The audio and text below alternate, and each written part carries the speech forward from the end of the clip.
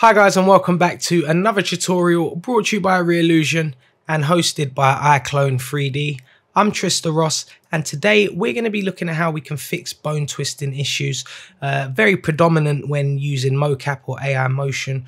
We can use some features to correct them in iClone 8, and very simple process to do. Just takes a little bit of fine tuning.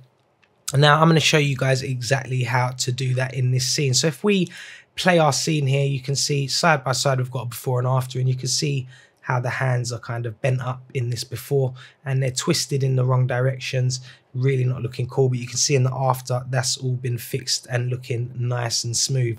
So again, this is something that you're going to really kind of face a lot when using AI motion or mocap. You're really going to kind of get these issues and they're unavoidable. So I'm just going to show you how we can actually fix them very quick and very simply. And now you can see not only the hand, but the forearm twist improperly in this case as well.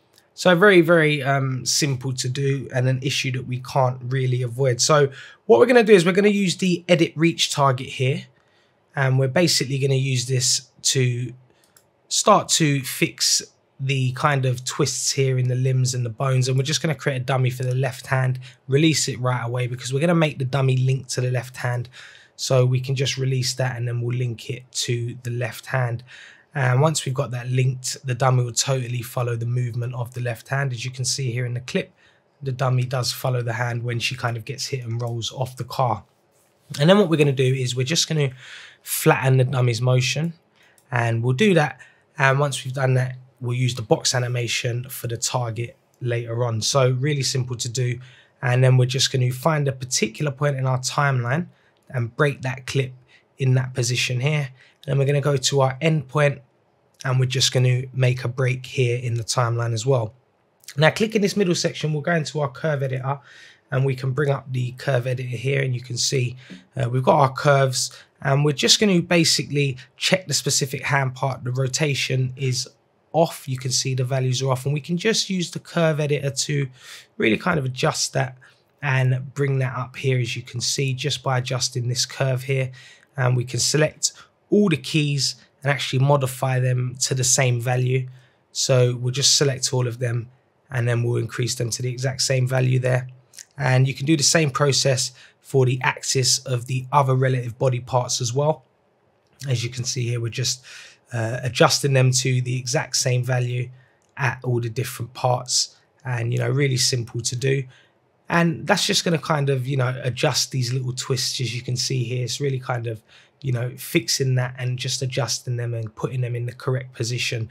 Again, just selecting all the parts and just adjusting the value to the same as the value that we've adjusted prior. So it doesn't take much figuring out. It's pretty simple to do. And once we've done all of that, you're going to see much smoother results here in the animation once we've kind of got that all set.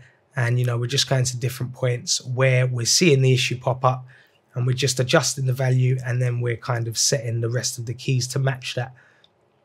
And you can see here it's just really kind of a simple way to really quickly fix it. All we're doing is using the curve editor, and we're adjusting the different points of the hands, selecting all the keys, and modifying them all to match the one that we've done. So really simple, and you're going to get the results that you need just by doing this and following this tutorial. Again, we'll do the same thing here, and we'll go a bit further down in the timeline, and we're just copy and pasting them keys just to match the same values at the different points in the timeline. So really simple to do. And back to the reach target feature again, we're going to make the left hand reach back to the dummy we use. Select the target this time because we actually want to make the hand follow the dummy box, absolutely.